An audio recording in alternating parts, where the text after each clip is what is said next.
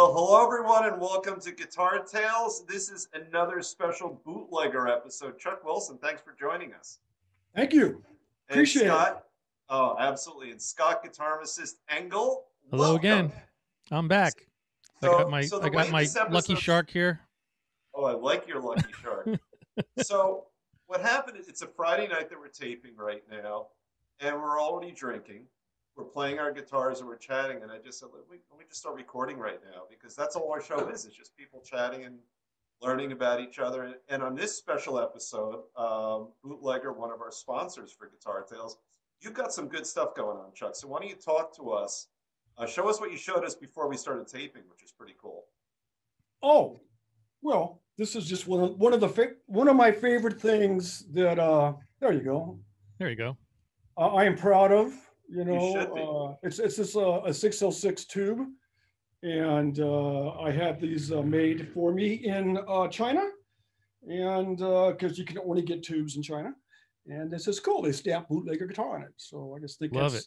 I don't know why I'm fascinated with tubes because when I was a kid, like if your TV broke, you would go to the market, you'd take out the tubes and go to the market and actually test the tubes. The tube tester, yeah, they had it at the very first pharmacy I ever worked at. And yes, I'm a real pharmacist. And no, I haven't got my COVID shot yet, but I will. There was a big giant tube testing machine right there in the pharmacy. Awesome. Yeah. And it still worked. So I was, as a musician, I was bringing my tubes there to test it. Yeah, tubes fascinate me. The more I read about them, the less I understand. There's a lot going on in there. As a little kid, my dad had an old Bogan amplifier. And he didn't know it when he bought it, but he had bought a classic, and I mean a stereo amplifier. When the stereos, you had the preamp, the amp, and the tuner separate.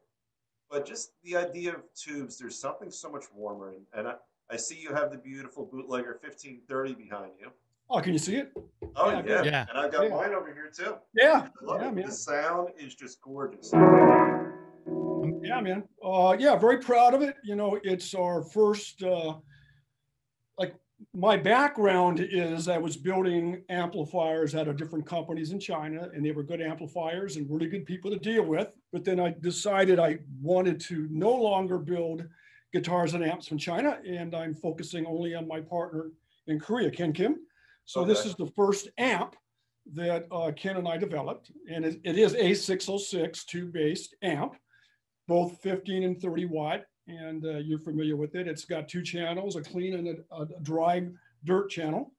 That's very cool that you could change the wattage because that's huge. I mean, depending on what venue you're in, you need to saturate tubes with power, right? So the idea is if you don't need it super loud, you can dial down the wattage and then saturate those tubes by cranking up the gain or whatever. Yeah, and that's the beauty of a tube, exactly. And the gain switch should do, dial should do something, right? I mean, it should change the way the tubes react and the sound they make. I find a lot of amps today, they're almost useless.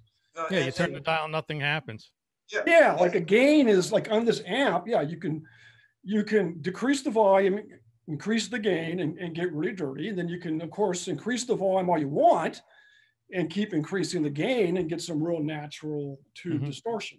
There is so much warmth because I've been cranking this thing, and the volume can be crazy if you want it, but it sounds great at lower volumes too. And I forgot, what kind of speaker did you put in here? Is it an Eminence? I don't remember. No, I believe it's I can't see it, but it's a Celestian. That's right. Nice. Yeah. Yeah, it's the Hot 100, I believe it's called. It's a good in the middle priced ranged Celestian speaker. Absolutely. That seems to hold this amp fine. It's 100-watt ceiling. Right. I don't go cheap and I don't go extravagant because for me, a lot of these $300 or $500 speakers, I really can't hear the difference anyway. No, and I as soon as it came in the mail, when it got, besides me being that excited, I immediately turned it around, and two things made me happy. One, it's got a big fat magnet on it. Yep. And to me, like, that's the sign of a good speaker. I'm not a fan of the tiny little magnets because they say they could do with a little magnet. I don't believe that. And I love that it's got the old school reverb tank in the back. Yeah. The Nice. coils. Now, this Does it isn't really? bullshit No digital stuff. synthetic That's awesome. reverb. This is real signal going through a bunch of springs reverb, and I So love it. and Chuck will probably back me up on this, but the more you play it, the better it's going to get. Like the tubes are going to wear in a little bit, speakers are going to wear in a little bit. There is sort of a break-in period on tube amps. I always felt. Well, I didn't know Without that. question.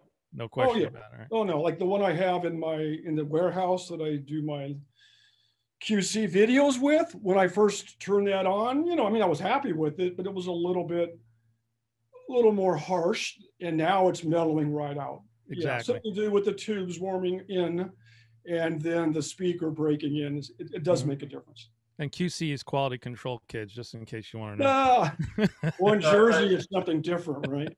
Fun fact. It's in Jersey. It's cute chicks. I played Ah! Boom. Yeah, I live at the beach, so well we're done. talking about By the chicks. way, Scott, I noticed when we started this segment, you were kind of doing one of these. With No, your no, guitar it's to make all your bicep it's all- look bigger. It's all fake. You were kind of resting it on the edge of Camera your guitar. tricks. Yeah, I'm covered. I'm trying to, my massiveness is covered. Trying to put. It is. Well, you have hair, barely so containing you. we don't have any hair. At least you got hair. No, that should. Chuck has hair to spare. And I guess it's motorcycle riding weather in California. It's still chilly over here in New Jersey. My bike's still under a cover. Yeah, no, it is. I've been riding a lot. It's great sunny weather. For any of the folks that don't know, and if you go to the website, you can see actual video of it. He's got a beautiful bike. It says Bootlegger right on the tank. It's gorgeous. Super jealous. Really cool. Buddy of mine built that. Took a few years. He's really a trippy dude here in the beach area. Yeah. And we would, I bought 2 Crash Sportsters, pieced them out, went to swap meets, pieced it out, and really did an old school bobber. It's fantastic. Yeah, and people don't have any idea what to make of it because it's a great bike. It's a hardtail Sportster, but people look at it and they're like, what the hell's that? So I love it, because it looks cool and it sounds cool. And what better advertising than ride around on your bike? That's right. It's better than a minivan with like way better than doing Facebook ads, right, Chuck? Yeah, but the problem is people pull me over and say, where can I buy the bike? Is it Bootlegger Guitar that makes them like, no. Yeah, I got you. Actually, my buddy won't make that bike again, so no one can buy it. So I'm beautiful.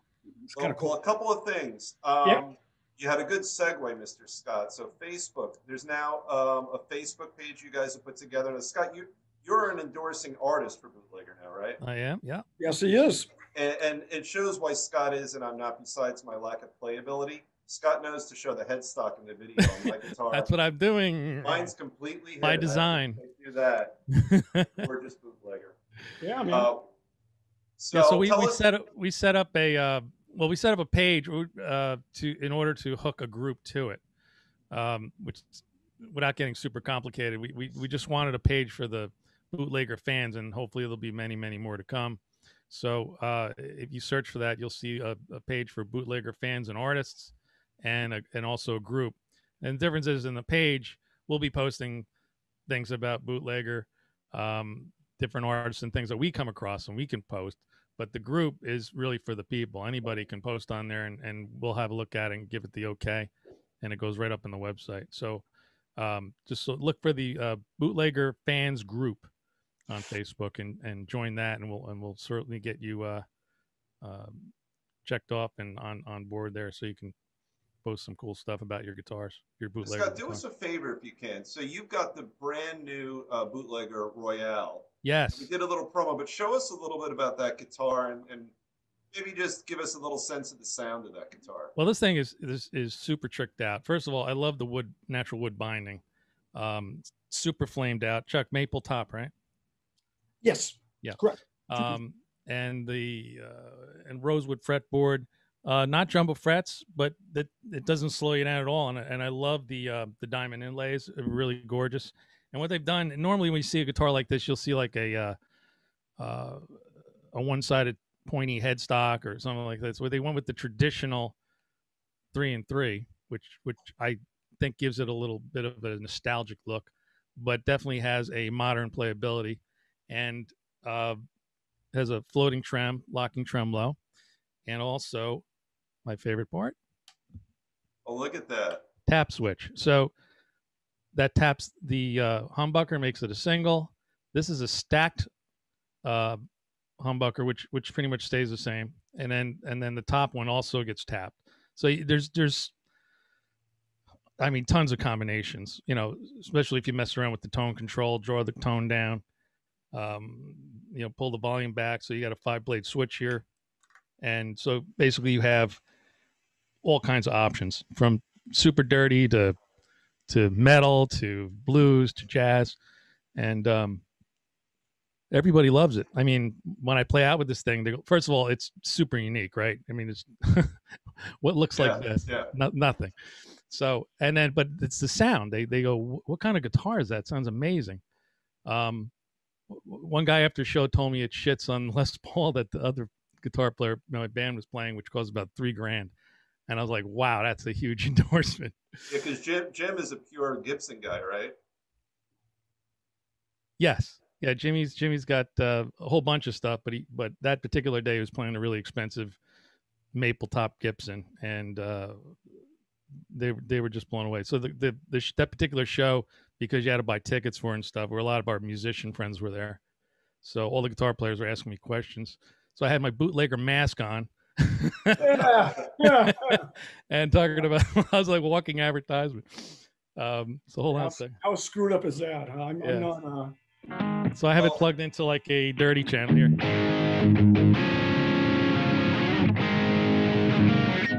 So like it picks up any little harmonic and always stays in tune. I mean, you can like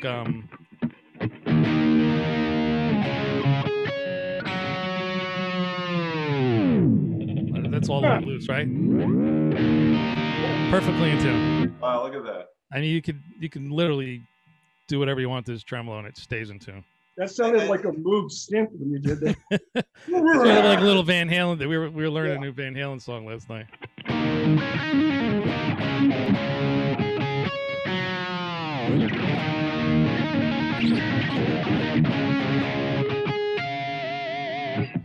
Well, that was the idea of the guitar. I mean, that was the concept of it.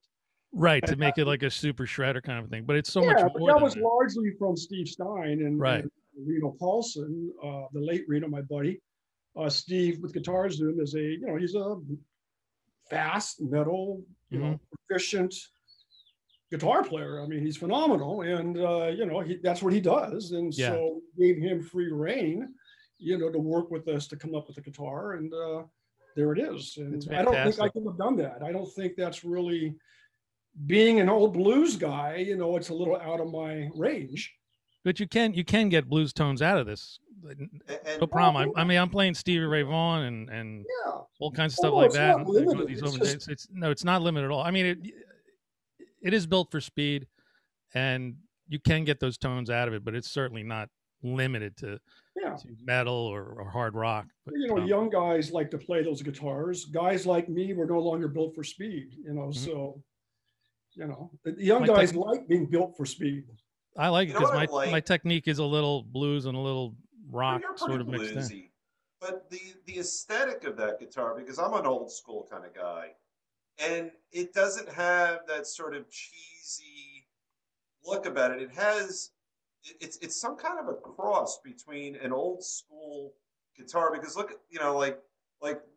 around the, I'm pointing to my computer here, but just the woodwork on it is real subtle, it's beautiful. And it's got an elegance about it. Yeah, well, it's still got to be a bootlegger. I mean, that was the whole point. Right. I mean, that was my point was, I don't want another, whacked out metal looking shredder guitar. I mean, it has to be a classy instrument. It's just designed, to be played as you're playing it. It's, but no, I don't consider it limited at all. I consider it to be. I gotta ask you, what this guitar right here is what started everything, because I bought this thing used, and I was on Facebook Marketplace, and some guy told me, I told you this story, I don't think I told you on the show that we did together a while ago. Some guy was in trouble with his wife because he had too many guitars and she was making him sell some. So he got rid of a bootlegger? What's wrong with that man? Yeah, I was going to say. He's also still married, so he's got to be. What the hell is wrong with that guy? So it's better. No, I'm kidding. Sort of. No. Didn't you meet him on a street corner or something? This is gorgeous. And I fell in love with the guitar. I looked you up and I thought, I want to talk to the owner of this company. And that's how we became friends. Yeah.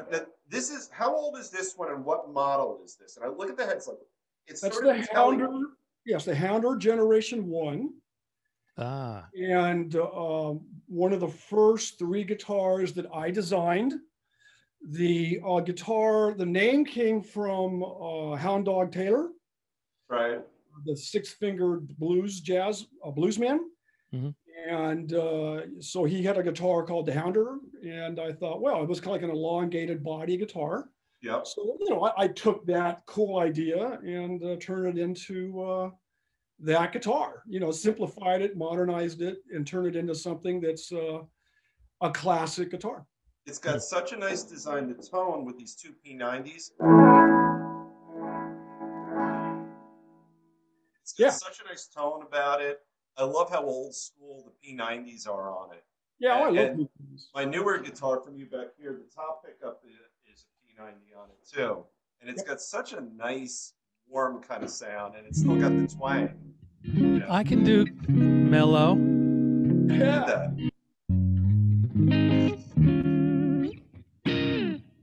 And that was a little Stevie Ray sounding right there. Oh, yeah. Well, the reason for the 3x3 headstock, that was me. And I looked at, we looked at all the, contemporary-ish guitars. Yeah. And they're, dagger-looking headstocks and everything. Yeah, reverse headstock, which is fine. I mean, I never got the idea, besides maybe the aesthetic look of a reverse headstock on a guitar that's locked. Right. The idea of a reverse headstock is, of course, that the low string is longer, and longer is better for bass, right? So it's not me. Not me. One ringy dingy. Me. God. Sorry. My phone's on silencio. Well, if you look at the headstock, and the reason why I stick with that, let me turn this off. Jeez. Being the old race car driver that I am, I like strings that are as straight off the nut to the tuner as possible. Right. The more angles that you have, it's a place of failure. Absolutely. Right. Gas lines or oil lines or anything, you don't want kinks. And if you look at a lot of the modern guitars like Gibson, they're 3x3 headstock. There's a lot of angles with the tuners off the nut, the strings, I should say. So we purposely designed that head to be as straight for the strings as possible. Absolutely. It puts a lot of pressure when you're coming out of here and then you sort of angle it, Yeah, it's a weak spot, Right. Yeah. And that makes perfect sense. Yeah, so I just, I didn't want to go to something that wouldn't be as functional on that guitar as my 3x3 headstock. So we decided to use it, but then not put binding and everything on it to give it a little bit more of a contemporary look. Because if you start putting binding on it, then it brings up that kind of, Les Paul 1950 era headstock. So we purposely painted it to match and made it look. It's a very, very comfortable net. I don't know if you can see how thin it is. Same thing super here. Comfortable. And I got these little tiny hands, so I'll never this fight Joe Louis. It's got a nice skinny neck on it too. And what's interesting, the back of the neck, I don't know if you can see it, it's almost matte. It's not this super highly polished neck, and it's got such a nice feel about it. Yeah, that's intentional. I figured, yeah. And the inlay for the border is gorgeous. Look at that finish. If you can look at yourself, it's a reflection of yourself. And that's definitely a classic vibe guitar. Something that's something that maybe you could have seen in the 60s being built in some mom and pop shop. That's what I wanted to bring back.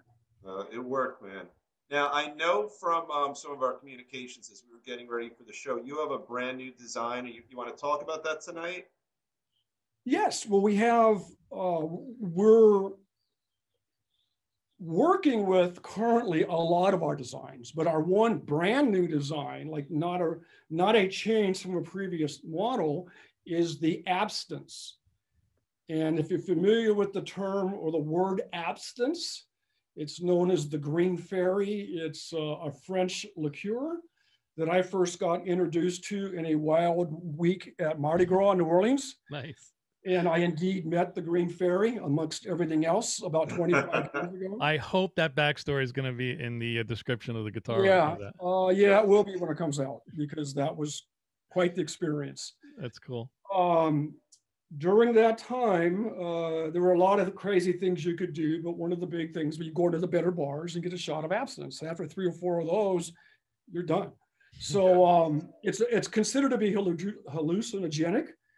I don't know today if they're making, because it's liquor, or it's a hard liquor with herbs, and apparently the mixture is supposed to be, they say, hallucinogenic. I just think it's a real powerful proof, right? Right. So anyway, that's why, since Bootlegger Guitar, is Bootlegger Guitar, I had to come up with something new. And I recalled absinthe, and that was it. So the absinthe is a very progressive headless guitar.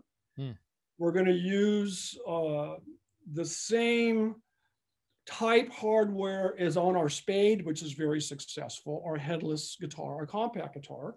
But this has more of a 3/4 body, very progressive, futuristic looking.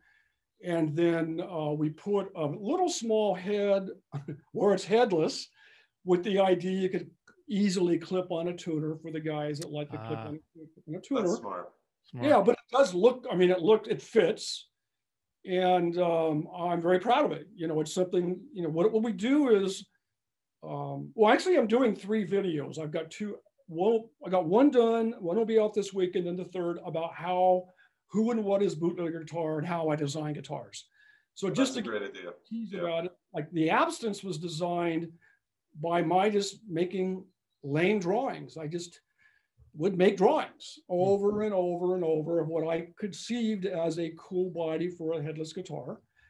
And over a few months, sending them back to my builders and, talking back and forth, we came up with an idea that we then sent to a guitar designer that we know in Japan, who then took the ideas and turned it into a guitar. Wow. Yeah, and then at that point, engineering takes over and they do everything to make it a musical instrument. So yeah, I'm really pleased with this, because it's the first time I've tried to really be a part of a team to build something that's so, I guess I like the word progressive. Yeah, totally sounds unique. That's pretty. Yeah, cool. It's going to be cool. And so the body's going to be bigger than the Spade, or along the same lines? Oh no, it's going to be bigger than the Spade. It's bigger, going. Yeah. This one, not like the Spade became popular as kind of a compact travel electric guitar, even though that's not what it is, but guys loved it for it. Right. This is more of a traditional body-sized guitar. So this should not be considered a travel guitar. Okay, that's what I'm trying. That's what I'm getting at. Of a full-size bodied, headless. I could see it like in jazz bands and reggae bands, and I could see it everywhere, because it's just a really unique. It's not going to be a Beatles copy band, but modern. A lot of guys are looking for unique products and unique guitars, and that's what I love about Bootlegger. I mean, yeah, you got a sizable collection of bootleggers on your wall there, obviously, but each one of them is completely unique. Yeah. Than the other, and that's what's like. They're not cookie cutter.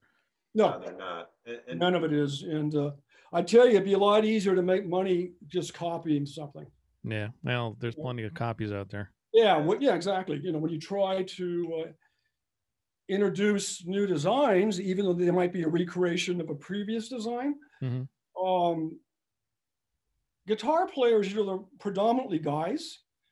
And I think for the most part, you could say that the average buyer of a guitar is most likely not a professional, which is fine. That's great. A tremendous amount of buyers that are hobbyist guys. And a lot of the hobbyist guys, in all my experiences hosting blues jams and stuff, they have a hard time getting out of their comfort zone. If they show up without a Fender or a Gibson, they feel inadequate. Right. So when you start interjecting something new, it takes time for people or these guys to get, you know, to say it rudely, to get their balls up where they feel comfortable enough, Yeah. Right. you know, to play something other than a Fender, Gibson, Gretsch, PRS, or whatever. Mm-hmm. So I'm a patient guy. And, you know, my philosophy is we're getting better every year. We're selling more guitars every year. So I know I'm doing something right. You know, we had talked about this yesterday. I'm sorry, David. That the new page we put up for the fans and artists, which we thought would just be, it's owners and artists. The page is called Owners and Artists. And we thought, you know, maybe we get like a 15, 16, maybe 20 the first day, 200 people first day. Yeah. And he goes, they can't all be guitar players. Like, yeah, but everybody knows a guitar player, right? Yeah. They're all potential guitar players. Maybe they're just starting out. Maybe they have a cousin or a brother or a husband or a son or a daughter that play guitar. You know, and the thing about Bootlegger also is not only is a quality guitar made with quality parts, it's extremely price efficient. Yeah. You know, I tell people how much it costs. They're automatically skeptical that it's a piece of crap. And, I get that. Which is unfortunate, you know, because it's anything but. I mean, it's a super well made, quality, great sounding guitar, and comes with a hard case. And the case, and it comes with a phenomenally flask, nice. It's a deluxe case. It's not a crappy case. Yeah. No, it's a gorgeous case. And you know, the thing that I, if I want to impart anything tonight, is that Bootlegger is a community. Yes. You know, it really is. You know, you go to the website. I'm honored to be on it. You know, Scott colorized my guitar in black and white in me. You know, I feel like a fake rock star on it, which is fine. But it's a community, because what I love about Bootlegger is, you know, you listen to Chuck. He's putting quality, creativity, and originality into every guitar he builds. Mm-hmm. And for people who are appreciative of those three things, you know, this is a used guitar. I didn't buy this from Chuck, you know, but I love quality and I love originality, and of course tone. That's my favorite thing. But you know, like the page. That's when you and I both talked at the same time, Scott. We were literally about to say the same thing, which is that page that you guys have created together. How do people find the Bootlegger page? You just search for Bootlegger Guitar and they should all come up. Okay, good. Yeah, and it's like is it called a fan page or a fan group? What is it? Yeah, the group is, it says fan page or fan group. It's really nice, and I love the smallness of it. I mean, here's the best example of how accessible Chuck is. Anyone listening to us, when's the last time you bought a guitar, enjoyed the guitar, and thought, I'll call the owner of the company and become that person's friend? And yet, look at the three of us on right now, because that's exactly what happened. Well, he get every guitar you send out, right, Chuck? Maybe everyone, maybe not everyone. I don't know, but it looks as though as every time you have a sale or a product going out, you sit down, you do your little quality control video. Yeah, well, my goal is every time. I do feel that sometimes, just for life reasons. Life gets in the way. I got to get a guitar out, but I mean, I QC every guitar, and I do my best to try to do a little video and send it out. So that is my goal. And yeah, I mean, I'm not good at trying to figure out why. I've had people say the same thing to me, that my guitars cannot be high quality because they're not expensive enough. And I acknowledge that that's how some people feel, but I have a hard time really understanding it and responding to it or dealing with it. So I just keep doing what I'm doing, and I can't really, spend time on it. I've literally gotten the same thing today with on my website, guitarmacist.com. Somebody goes, "It's a scam." It's a scam. Where is that coming from? Why do you that's a good sign. If it's so good that people don't believe it, that's a good sign. But here's my response to that. Put your fucking hands on one of these things, because you feel the quality. Like I'm an so I'm that part of your audience, your demographic. I'm not a professional guitar player. I'm a very, very amateur guitar player. But I enjoy playing, and I enjoy the instrument. I hate bad quality, and I enjoy and appreciate good quality, and that's why I called you that day, Yeah. because I couldn't believe I got this guitar for whatever I paid for used, and it wasn't horrific as a price new, because I looked it up before and after I bought it. Here's how I would explain it. It's called marketing. I don't spend a lot of money trying to compete with these big guitar companies because it would be impossible. Mm-hmm. So I figured a while back, the best marketing is just to get my guitars out in the players' hands. Mm-hmm. Absolutely. And the best way to do that is to say, okay, to me, $700 is a chunk of change. So I'm not going to say, I realize compared to a $3,000 guitar, 700 sounds pretty attractive, but I've never lost fact that $500 to $700 is still a chunk of money for people, right? Yeah. So I believed and I feel that by selling guitars, getting them out there at a price that hopefully more people can afford them, that is my marketing. And then they start talking about it, and with social media, I believe that's why Bootlegger grows every year. You've got to be right. And let me say this. You've got other things going on. I want to talk a little more about the amp before we're done, but what other projects do you have coming up? We're introducing 2 new pedals, both a drive and a distortion, that are both 12 AT7 troop driven, which turns me on because I love everything tube, right? Analog. So those are coming out. I have some surprises coming out with new models off of my old designs, like taking some of my solid bodies and making them semi-hollow. Just to continue. Like that bad boy back there, right? Right. Well, the single barrel will remain the single barrel forever, except for the 3x3. That guitar will remain that guitar as long as I am Bootlegger Guitar, because that is irreplaceable. Oh, I'm in love with that guitar. Yeah. Some of my other solid bodies. Well, for example, the black rye, very successful, but I'm making a version of it that's semi-hollow body with the Bixby. So we're just coming out, we're coming out with things, trying to offer a little bit more variety with our styles. And there really is a guitar for everybody up there. And I encourage everybody to either go to Bootlegger Guitars, guitar, right? Not guitars. Yeah, guitar. Bootleggerguitar.com and have a look at the lineup and the stories and the players and the pictures. I mean, it's quality from the tuners, the Grove tuners, right up to the Diodario strings that go on the guitar, right? People that are shipped. Yeah. I mean, they are not skimping. Trust me when I tell you. And I played thousands of guitars, and this thing is amazing. Thank you. Gorgeous. They're absolutely gorgeous. Scott, you know how my team came together with the name Bootlegger Guitar? Yeah. How? I hired, a talk group of 20 people, brilliant, bright minds that were all in my head, drinking whiskey late at night while I'm on my computer. And I checked, I was just curious. I wonder if the word bootlegger is available for a guitar company. So I checked Bootlegger Guitar, and lo and behold, no one was using it. No, nothing came up.